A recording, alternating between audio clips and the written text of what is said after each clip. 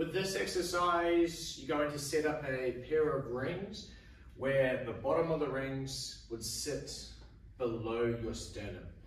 With this exercise, you're going to create a false grip. So I want you to give yourself a fist bump with those rings, and I want you to hold on to those rings like so. Put these back up. So create that fist bump, hold on to those rings. This creates our false grip. Toes underneath the rings if they were to hang straight down. Slightly lean back, and then I want you to pull yourself up, trying to get the hands to your sternum. Then you come forward to the bottom of your dip position, and then you reverse that. So you bring your elbows down, lean back and rings together. Then you lower yourself down.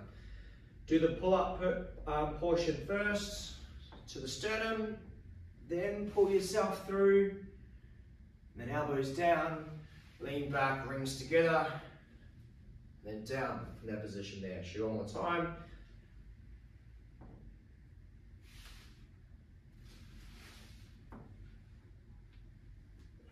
The slower you do this movement, the better it will be to build that strength. Go get after it.